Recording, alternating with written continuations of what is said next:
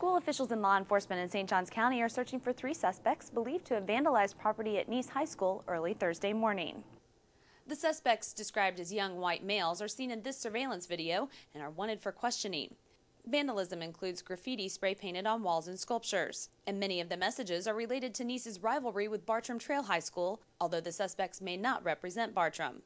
Nease principal Linda Thompson addressed students on Thursday afternoon and warned against retaliation.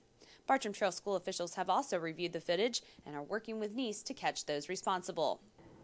If you have any information on the identity of these suspects, contact Crime Stoppers at 888-277-TIPS. For Jacksonville.com, I'm Amanda Warford.